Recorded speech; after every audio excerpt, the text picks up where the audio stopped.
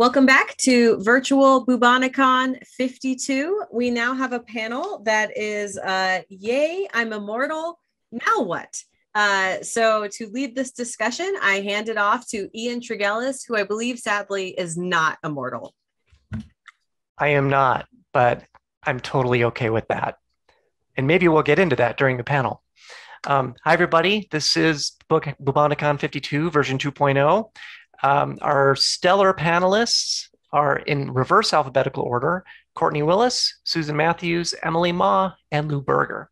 So for the next 55 minutes, they're going to apply their wit, their charm, and their erudition to a dream that is as old as humanity. That is, of course, immortality. And as Mandy said, I'm your moderator, Ian Tregillis. So panelists, I'd like to invite you to briefly introduce yourselves to our audience. And when you're doing that, I would love to hear your thoughts on whether or not you would like to become immortal. If someone walked up to you and offered you the chance at immortality, true immortality, as in never dying, would you take them up on it? So let's start with Courtney. Okay. My name's Courtney Willis. I was a high school science teacher for 23 years. And then a midlife crisis took me back to school. Connie preferred that to a red convertible and a new girlfriend. And I finished up at the University of Wyoming, and I taught in the physics department at University of Northern Colorado for 29 years. I don't think I'd like true immortality forever. Interesting. We'll get back to that in time. Susan? Hi, my name is Susan Matthews. I just finished a fantasy novel, the second of three, about a young man who was raised in a Rajput household in northwestern India in about 1840. This novel includes a character who is an immortal. Chinese immortals tend to have a beginning, but no end. And the character I'm exploiting for the particular novel is based on an historical figure and a cultural figure in China, frequently referred to as the Chinese Merlin. And the thing that makes me interested in listening to and participating in this panel is that he's the kind of immortal who's forgotten that he is immortal. This happens a lot in some Hindu literature. Wow, fascinating. Fascinating. Emily. So I'm Emily Ma Tippett, and so in Bubonicon, I'm Emily Ma. That's the name I write science fiction and fantasy under. Then I also write contemporary as E.M. Tippett. And I have written about immortals. None of my immortals are unkillable. They just theoretically could live forever if they did not meet their demise in some, being killed in some sort of accident or injury. But I think what I kind of bring to the panel is when I was a kid, I was in a real bad car accident, and I find I end up talking about this a lot in writer circles. I would argue that most people have no idea that they're mortal, because those of us that faced our mortality within that certain window of time when we're kids are definitely different. We can often kind of recognize each other from comments that we'll make at parties and things like that. I would argue that we're a small class of mortals. Most people do not come to terms with their mortality in that way. And I would argue that at any given moment in any, as you're mid-flow in your day, you're not immortal. You are living as if you're immortal. You're not thinking about your demise. People just don't. It's people are so incredibly surprised when it's facing them down that I just have a hard time believing that most people really have come to terms with the fact that they are fully immortal. That's really, really fascinating. I want to get back to that. Lou? I don't know how to top that. That was brilliant. I mean, I've got some ideas and questions myself, but I think it's dead on. I'm Lou J. Berger. I'm a Denver-based author. I've written mostly short stories and science fiction and fantasy. I did have a short story just come out in Bane and World Breakers. It's about sentient tanks. I would choose immortality, kind of spinning off what Emily said, because it's hard for me to contemplate being mortal. And I know it's a fact. Nobody gets out of this alive. But Emily, you bring up a strong point that folks don't focus on it. And so it makes me wonder about those last couple minutes when death is inevitable and you finally realize it, and the anguish that must pour forth as you recognize that this is actually the thing you've dreaded your whole life is now here. Well, way to bring it down, Lou. Sorry. Courtney, go ahead. I'd just like to point out that Lou and I have both committed one way or the other. The other three of you have not said whether you would take immortality or not. Okay, I will. I'll say that. Emily, when you were talking about the experience of people who have had near and present realization that they are mortal, my thought about reading this particular question in the documentation was, I don't know that I am not immortal. My character in the novel is immortal and has forgotten.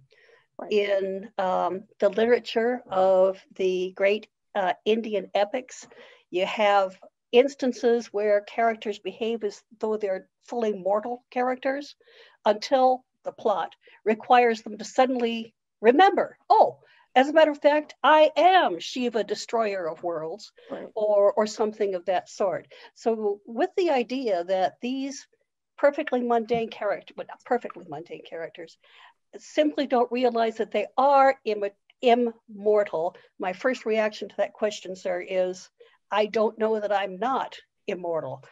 I'm not going to behave as though I was, like, jumping off ferry boats or walking from trains, because I just don't know either way. Okay.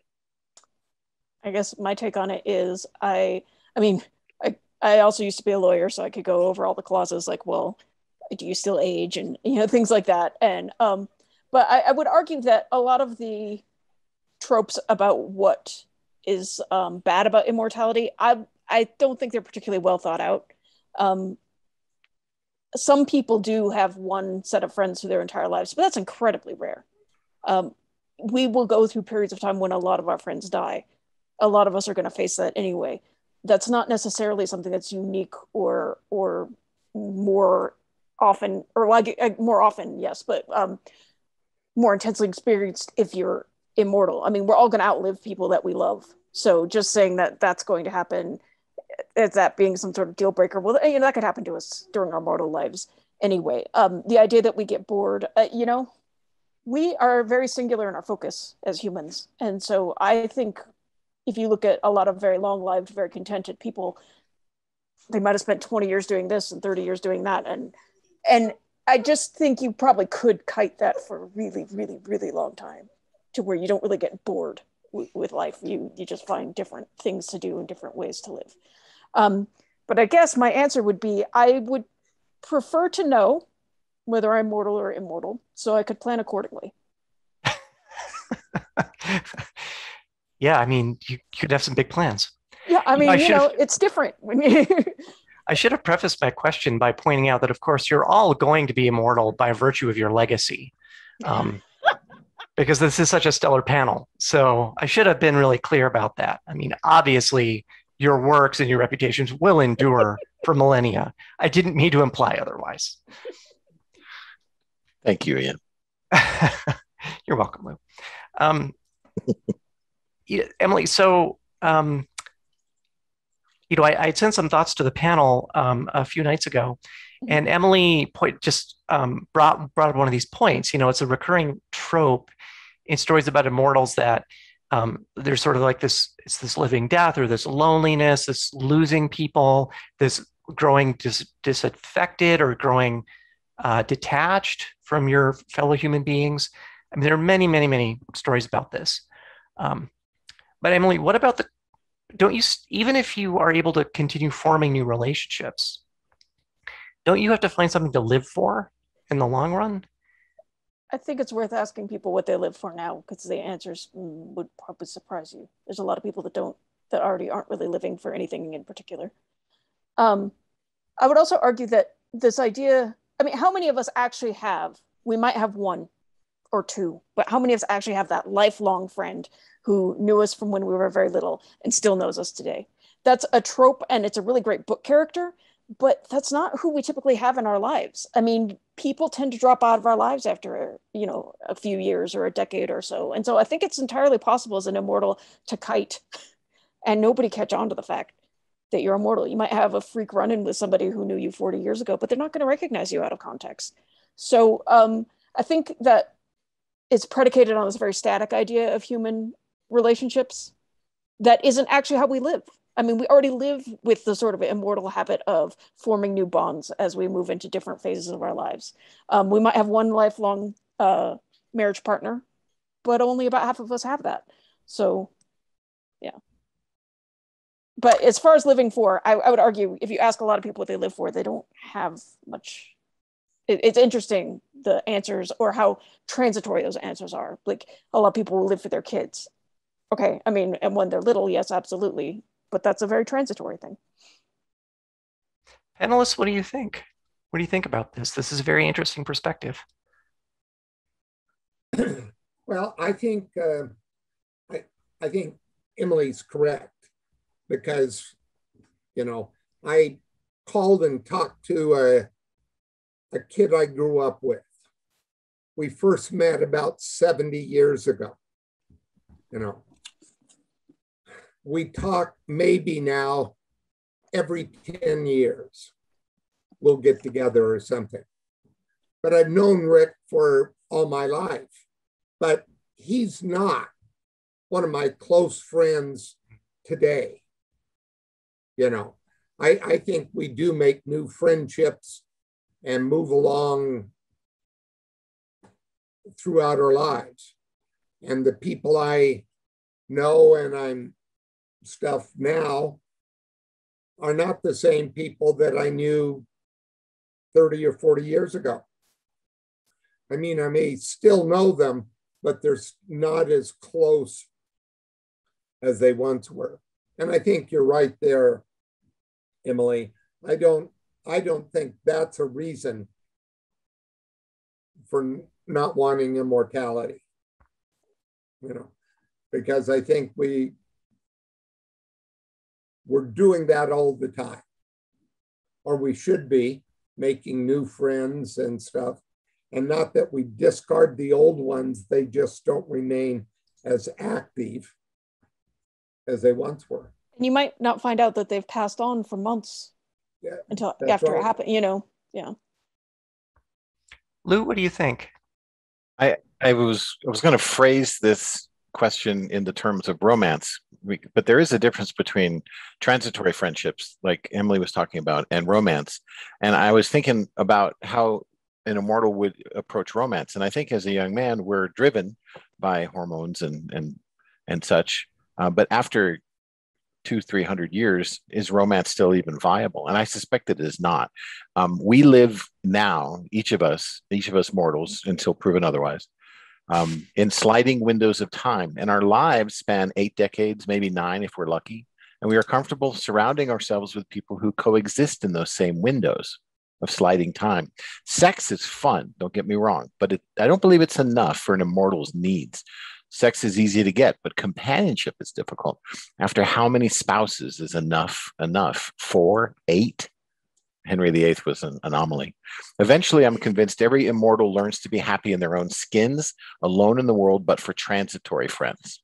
And I think that, like shuffling cards in a deck, we gather about us the friends that help us grow and lift us like balloons in that particular part of our life. And I suspect that those are segments, those are episodes of our lives that we can continue indefinitely, because hopefully we will continue to learn and grow even as we are immortal.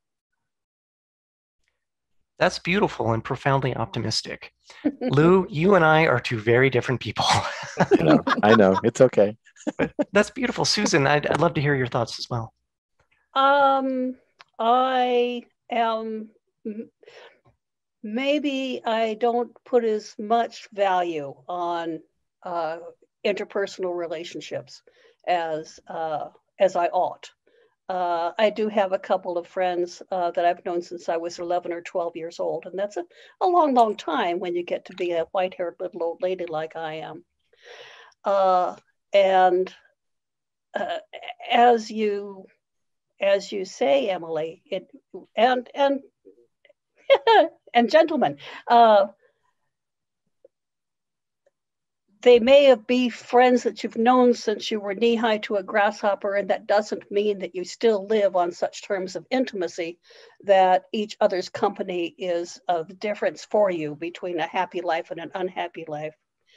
But it's the issue of boredom, really, that yes, sticks on me, because I love the idea of having 276,000 years to go watch erosion on an island in Iceland, or to learn how to make quilts, or, oh, I could play the violin. But it would seem that the inescapable problem that I see is that after you've spent all of the time that you can to extract the maximum satisfaction, pleasure, joy, and usefulness to human communities or non-human communities, then you still have the rest of eternity in which you've got to find something to do.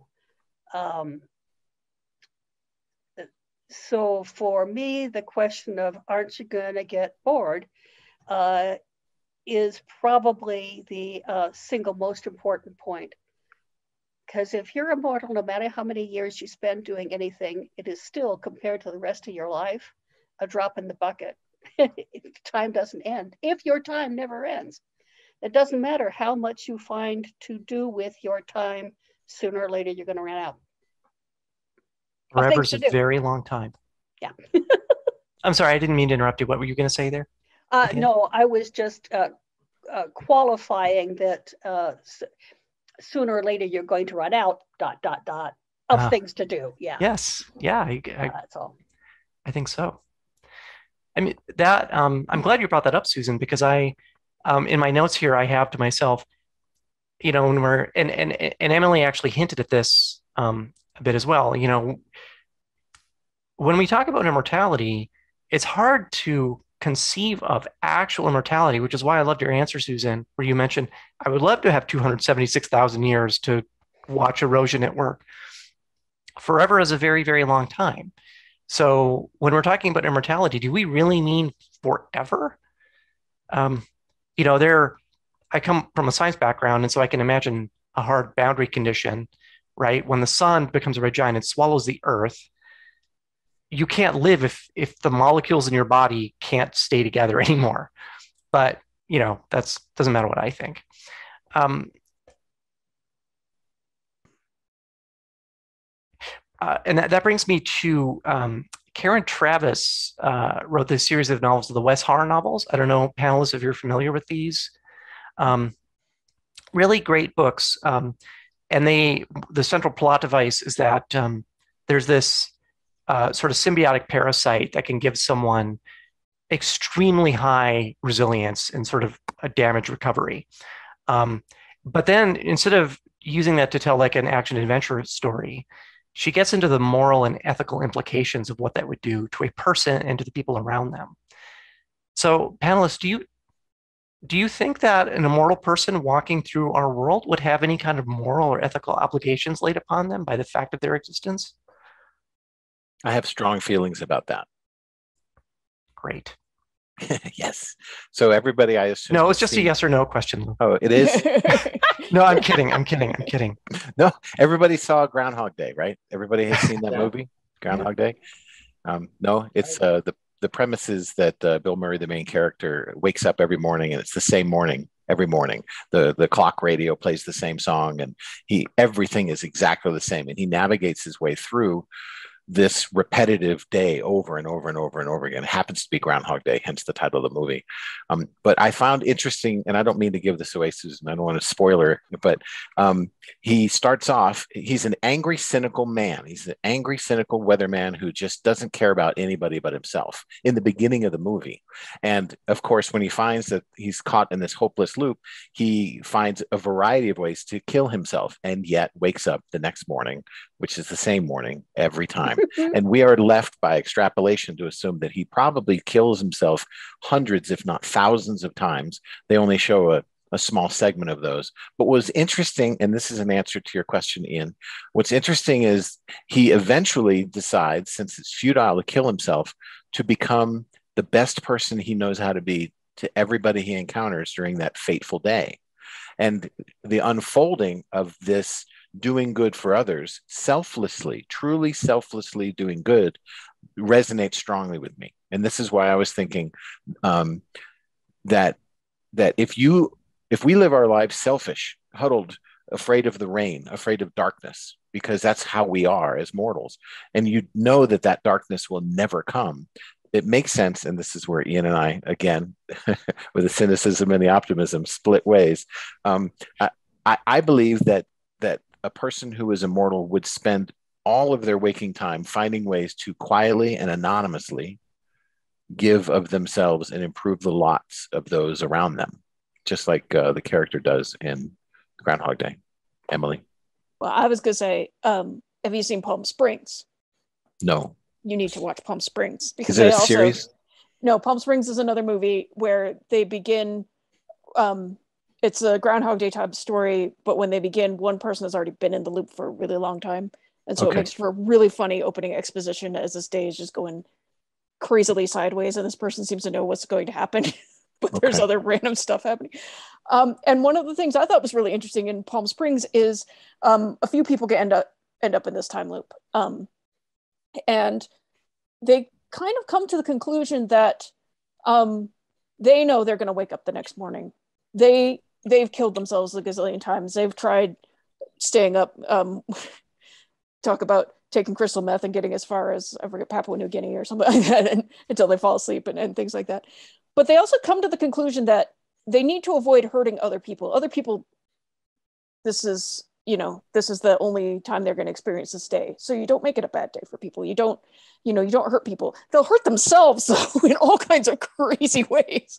And then, it takes a while for that rule to develop. I mean, the movie very cleverly goes through all kinds of iterations of, like, if you do have all the time in the world, what do you do? And they pretty much, if you can think of it, they do it in that movie, or they refer to having done it. I have, and maybe we can come back to this question later, but in what age do you look like you are in your immortality? Because I do have opinions about looking a lot younger than you are, or at least getting mistaken for a lot younger than you are. It's not as fun as you think, because it's something that I've dealt with all my life. I think that brings up, it seems like in literature and everything, there's kind of three kinds of immortality. There's kind of the magic immortality, and that's what we have in Groundhog Day. No matter what he does, drive the car 90 miles an hour into a brick wall, he's going to wake up in the morning. Okay. So immortality, that you can't die, nothing's, you're going to be around forever. The second kind of immortality is kind of like the Fountain of Youth or Tuck Everlasting or something. I'm on a hike up in the mountains and I come across a little a spring and I take a drink, and that drink gives me immortality. My physiology changes. I'm never going to age anymore. That would be nice, and stuff. But I am going to live forever. But if I do something stupid like getting in a car, driving 90 miles an hour into a brick wall, I am going to die. You know, and the third kind of immortality is the kind where you're immortal, you're going to live forever, but you are going to age. Okay. And never stop aging. And never stop aging. And that's the kind of immortality in Gulliver's Travels and stuff. Susan? A thought has occurred to me. Alert the National Guard. Emily, when you're talking about, discussing the program and the decision that people make to spend their time trying to not make things worse for the people that they meet at minimum, made me think about the fact that if I was immortal, maybe wonder about an element of the subjective experience of being immortal. If I was immortal, would I have the subjective time to relate to any given person? What I mean is, I'm umpty-ump years old, and time seems to move more quickly with every year. It's that thing, we've all done the mind experiment, I expect, of saying when I was 10 years old, 1 year is a 10th of my life. And when I'm 50 years old, and so on and so forth, each passing year is a smaller and smaller percent of my life. So here I am sitting, it's August, I see. And in terms of subjectivity and maybe never paying attention to where I am and what I'm doing, St. Patrick's Day was the day before yesterday, and Christmas is the day after tomorrow. And that's just at my age of... So if I had the subjective experience of immortality and I was unable to hide from myself knowledge that I was immortal, then my perception of time is going to really collapse, and it's going to get denser and denser as a perception as time goes on. I could babble, and I'd better not. I hope to not be babbling. Thank you. No, this is fascinating stuff. Please do not worry. Share your thoughts with us. This is why I say you're all going to live, you're going to have a long legacy, all of you. There are so many caveats. Susan, you and Courtney have brought up these issues. There are really a lot of caveats in terms of how it works and what the subjective experience, objectively and subjectively, what the experience of the immortality would be. And so it makes me a little bit squeamish. I'm curious, regardless of how it was bestowed upon us, there would be a number of challenges, I think, at least in the first couple of lifetimes, as you try to figure the whole thing out. And Susan, I know you had mentioned you've written about immortals. Can you kind of summarize for us some of the challenges that you envisioned for these characters? And I know, Emily, you've done this as well, so I'd like to hear your thoughts as well. The challenges could be divided roughly into those facing a supernatural creature and those facing a non-supernatural creature. All of the Chinese immortals that I have met in stories have been of the supernatural creature variety. The hidden dragon advisor is in fact a dragon, even though in history it was just taken to be a description of a kind of personality. So the challenges for somebody who is not a supernatural type creature, but somebody who is otherwise mortal in all aspects, those are going to be actually more complicated than being a supernatural creature who is immortal. And I think that in the material that you sent us in to start thinking about the issues that might arise, I think that a lot of those are of the gosh darn it, if I woke up tomorrow morning and realized that I was immortal, what would I need to do to survive successfully? And those are issues like, where am I going to get my money? What happens to my social security number? Am I going to continue to prove that I have a legal existence, and so on and so forth? Whereas if I'm a supernatural creature, then I'm kind of like, all bets are off anyway. I'm not going to have to worry about how I'm going to make my living and get enough money to live on if people don't believe that I'm actually here in the first place. I'm sorry, I don't think that made much sense. No, I get you. I get you. The resource issue is a very interesting question. And I want to get into that. Emily, does that come up in your treatment? Well, so my immortals, they're like vampires with souls, that they have to be doing good things. They have to be serving other people. If they lose touch with that, they're possessed by another entity, and this other entity will take them over. And so it's got that boundary condition on it that makes it very different than what we're talking about. One thing I will say though is that dealing with YA romance where there is a massive age difference, the way I dealt with that is when somebody's been immortal long enough, they kind of will, we'll kind of blank out like the drive to the grocery store. That might blank out like a century here and there.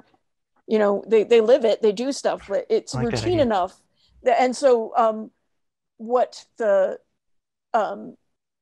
main character does is she helps wake up a guy who's just sort of been going through the motions for a long enough time that he's sort of coming to conscious life again in the story. And so that they have enough in that sort of coming of age aspect to talk about that they have that in common. But yeah, I was sort of putting my hand up earlier. I think it's also worth noting that all of us on this panel are white or white passing, and are from a very from the wealthiest country that's ever existed on the planet, and are, in the global 1%. And so I'm kind of curious what other people from very different lived experiences would feel about this. And I also wonder how blind we are to the really tough times that we might be in for in future eras and future societies. Like the show Timeless, one thing I thought that they did that I thought was brilliant is the only guy who can fly the time machine is a black guy. And he's like, no, no, thank you. I'm not flying a time machine. He's like, there is no time I can go to that is awesome for me. And they that's like a quote from the show, which is awesome. It was just, and they dealt with that really well. Like, as they're trying to preserve the timeline, having to go preserve the Lincoln assassination and seeing the beginning of the post-Civil War era and seeing what is going to be destroyed when Lincoln is assassinated. Times when he's able to stealth around in ways that his white colleagues can't. And so I think that even if we live to a ripe old age in our society, we will still only have a teeny tiny glimpse of what it was like to be human. That there's no, that experience is so incredibly multifaceted. Will the gender that we are exist as we know it a few societies from now? And I'm not saying that to be edgy or anything like that. Gender has changed a lot down through time and through eons and through societies. I had thought exactly about what you're saying, what you're talking about.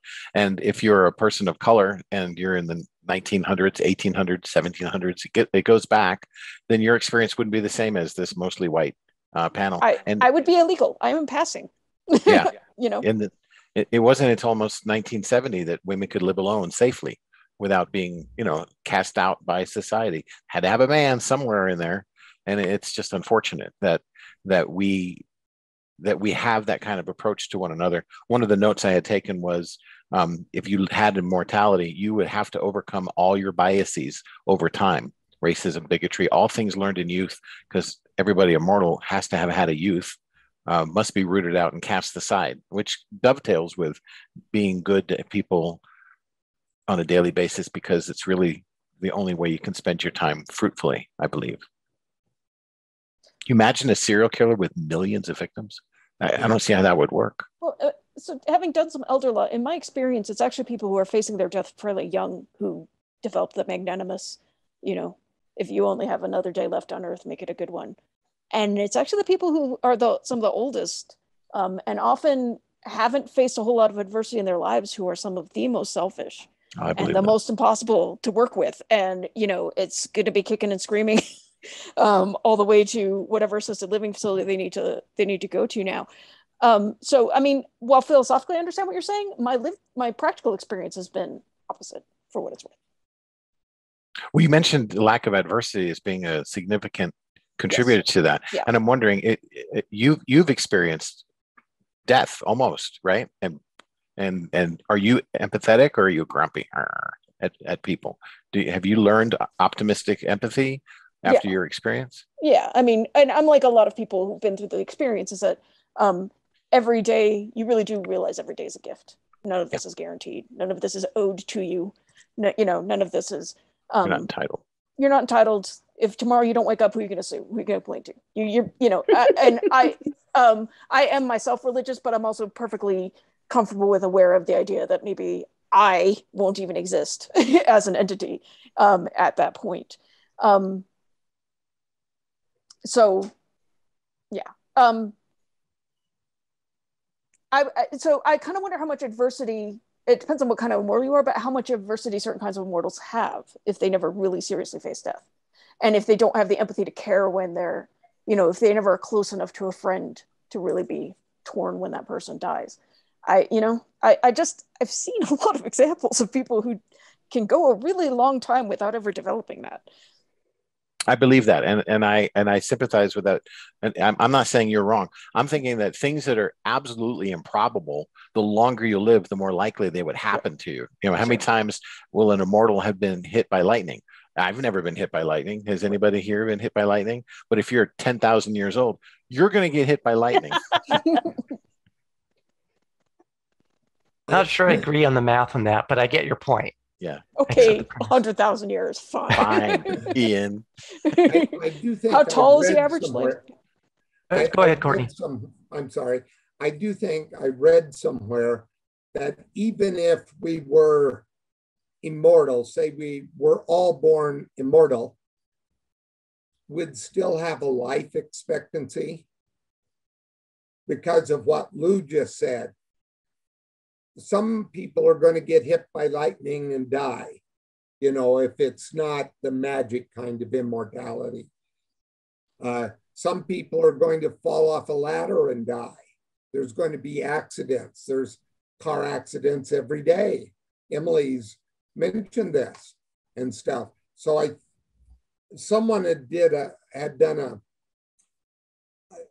a rough approximation, and the lifespan would be about 500 years. Wow. So that's the actuarial take on immortality. Yeah. Now, I didn't do the math, and I don't know if they're right, but I did think it was interesting that someone did sit down to try and figure this out, that, you know, even if our bodies would go on forever and ever, if we're capable of dying, we probably will. That sounds like an actuary somewhere as like a. But how different is that from what we already experience? I mean, we're always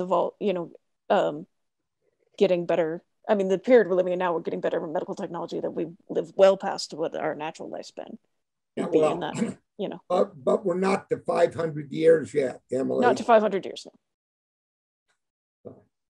Yeah, I mean, the longest documented human lifespan is what, about 120 years? And that's comprehensible. It's amazing, but it's comprehensible.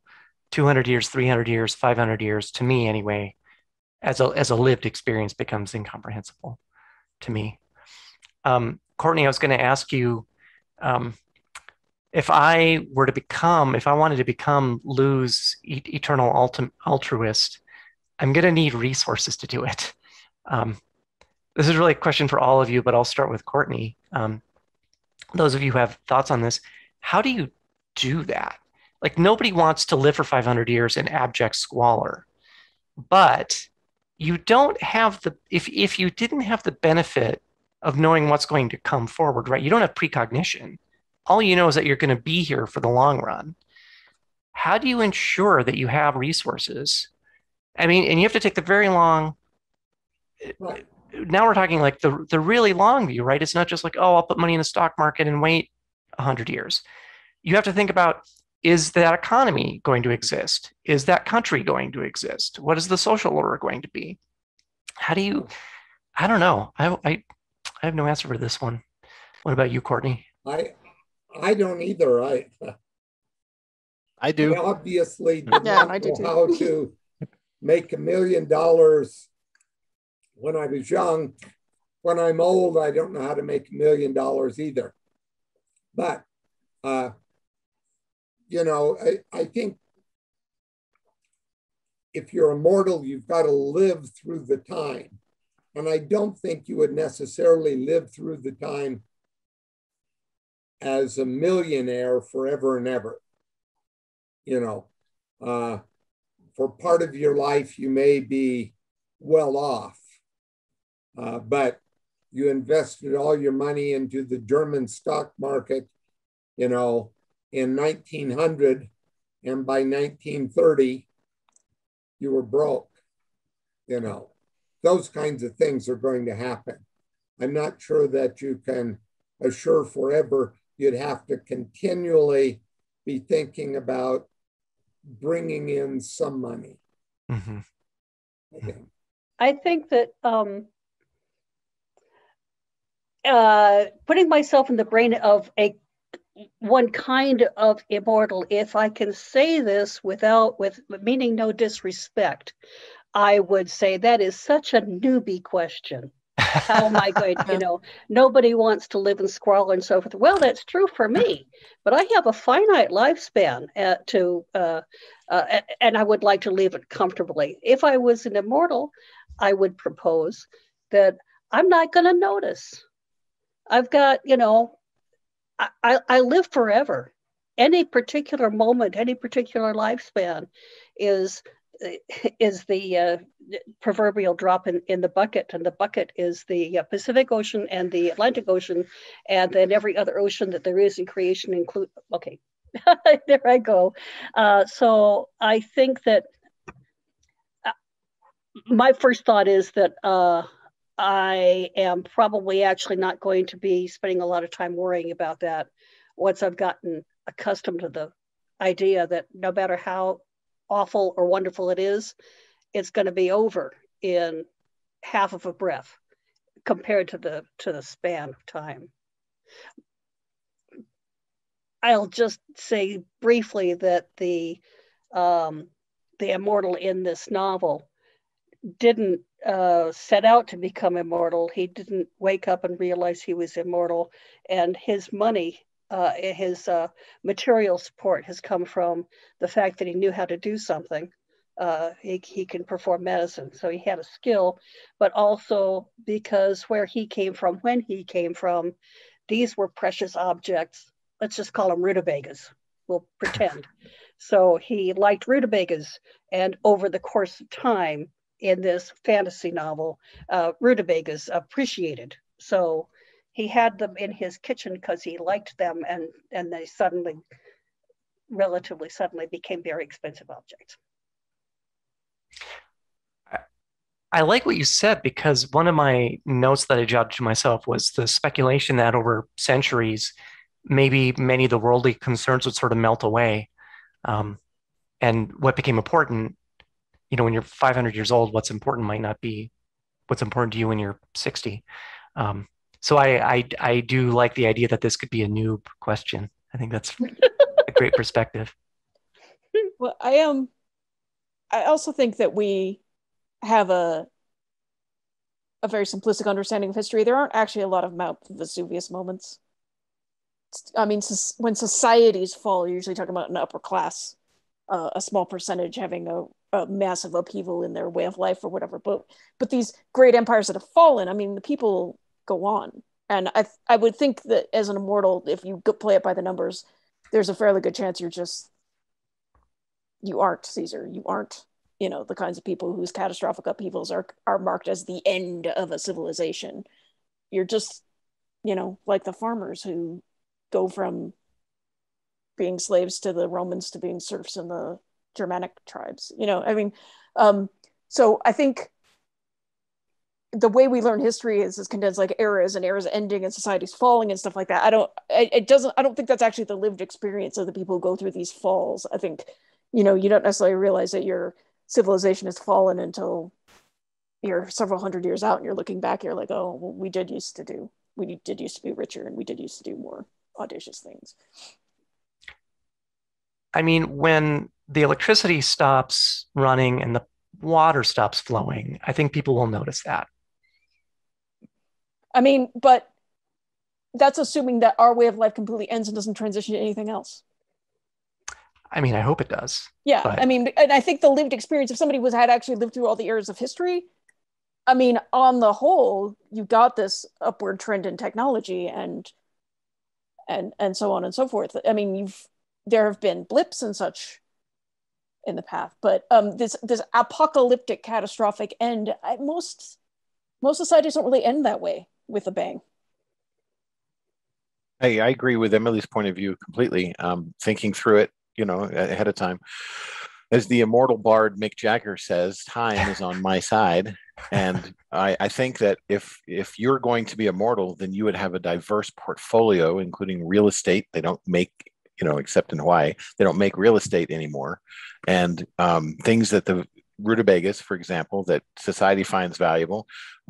It could be gold, it could be gems, and then until someone recognizes that diamonds are as plentiful as gravel, then diamonds will no longer have value. So diversification makes sense. And I agree completely, Emily, that for somebody who lives comfortably for our modern Western societal standard, there's no reason why you couldn't live comfortably almost in any civilized country around the world and eat 3 square meals, sleep under a roof, have a nice bed, warm, cool when appropriate. I think she's right. I think that's the point. Think about this. Most people manage to cram together enough money, or people that love them to support them, in a short 40 years or so of work to gather a retirement. You imagine having 10 times that amount? The trick is to get rid of some of the money without calling attention to yourself. After 500 years, I'm thinking you're going to be fabulously wealthy. Look at the royal families. But again, that's a one perspective, right? In the culture, in this predominantly white panel, right? To say, yeah, in 40 years we get a retirement and all that. Not true for a lot of people. I get that. What if we become a class that can't own property? Yeah. Mm-hmm. I mean, yes. But for example, ever since the wheel was invented, people have had wheels. Ever since, huts were invented. There may be nicer and not so nice huts, but there is just generally an upward trend despite the blips. Right. Courtney's boy, the time's really flying. Courtney's theoretical actuary working out the statistical 500-year life expectancy got me thinking about. So we've been talking about this resource issue, but I keep in my mind keep coming back to Courtney's actuary, thinking someone made this person work this out because someone's going to crack immortality someday, right? And there are in the notes that I made for this panel, there are these Silicon Valley billionaires who are working on the problem right now. Talk about coming from a position of privilege, right? I'm a multi-billionaire. I can have anything I want. I'm going to conquer death because it's the last thing I can't have. And so people like Larry Ellison and the co-founders of Google and the co-founder of PayPal have sunk together over $1 billion into anti-aging research. Larry Page and Sergey Brin, who are the co-founders of Google, threw $750 million into a genomics company they created with the stated goal of curing aging. I guess they're making progress on this. Lou, I know you've been giving quite a lot of thought to, since you've been doing so much research on this on the side, I wanted to give you a chance to talk a little bit about telomeres and the relationship between aging and anti-aging treatments and chromosomal biology. Everybody here knows what telomeres are? Yep. I figured. Susan, I don't mean to talk over you. I yeah. So the telomeres are basically extra lengths of genetic material that, because the cell division lops off a little segment at the end, the longer your telomeres, historically, the more times that particular cell can divide. And when the telomeres grow short, senescence and aging of that cell creates a scenario where it can't divide again and it dies.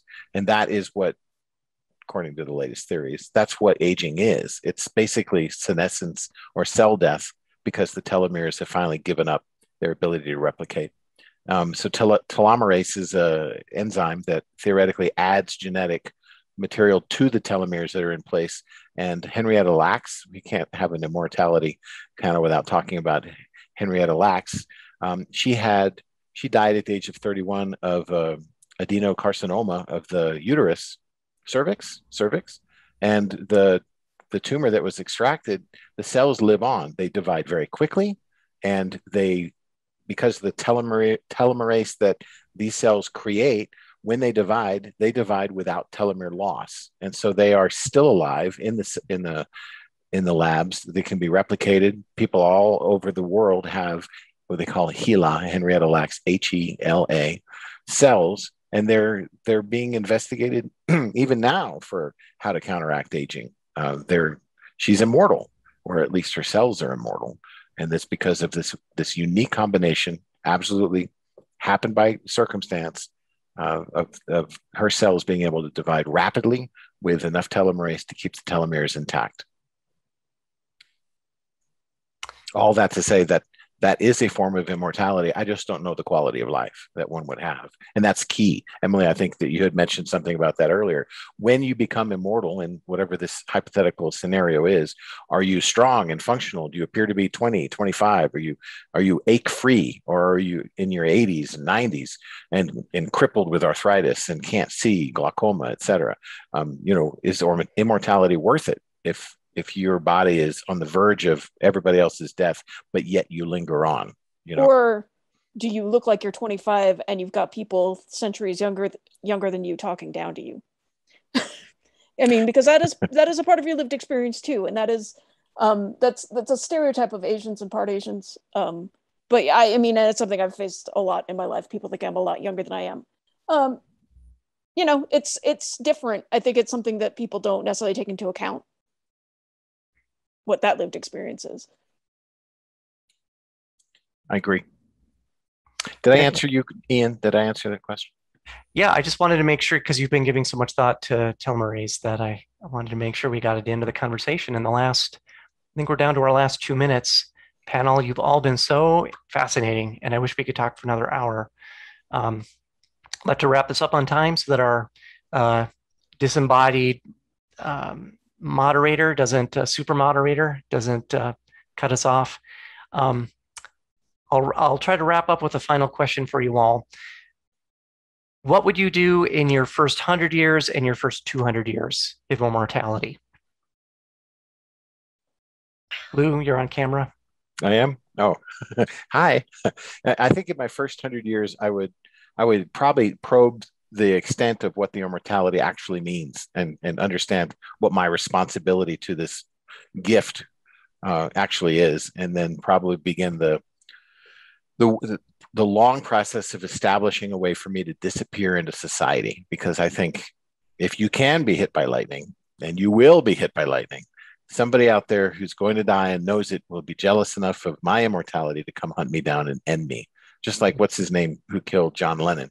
He didn't do it because he disliked John Lennon. He just wanted to be famous. That's the theory, at least, right? So I'd say the first 100 years, I would figure out a way to disappear, and I would make myself useful. And I don't know that would be different for the second 100 years. Susan? I would first seek the Northwest Passage where the icy hand of Franklin reaches for the Beaufort Sea. Yes. Because there are some things that are part of my personal, history that may not survive that much longer, like the Northwest Passage as a concept. Right. And I'm sure I had something intelligent to say, and I'm sorry, it's gone. It's getting late. Courtney, what about you? Well, I kind of scared myself silly preparing for this panel, reading Gulliver's Travels. And I recommend people read Gulliver's Travels, and the comments about, I think it's the Struelberg people who are immortal, and how scary that is. Sounds like my kind of reading. Yeah. It was U-boats. The next 1,000 years, I'm going to understand U-boats. Okay. All right, U-boats. Emily, U-boats? U-boats for you too? I've got little kids. I mean, so I'm thinking I would be watching my descendants, just seeing what happens, just down through the ages. I also think I could work 200 years on writing and still have a lot to learn. So, I mean, I think it helps to have been kind of bad at my passion for my whole life. That 20 years in, I'm like, yes, I'm finally starting to get these things. I could see defending 200 years on this. You're all such beautiful optimists. This has been good for my soul on this panel. And I think we're just about at our time. So I want to thank you all. Before we Go ahead, stop, however, all the rest of us have said whether we would want to be immortal or not, except for you, Ian. Oh, I think we're out of time. This is when we find out he is immortal. My answer is no way. There's no scenario in which I would accept immortality. Not one. Because I don't want to live the only living, I don't want to be the only living being on an inhospitable planet. I don't want to be the only living thing on Earth. So no way. There's no way I would take it. It would be super lonely. It really would be. Yeah. The thought of it I can't even take the thought of it. And I think that's what a true immortal would face. On that happy note, I think we are out of time. So thank you, everybody. Thank you, Mandy. Thank you both. Thank you, everybody. Thank you for this hosting is great. Ian.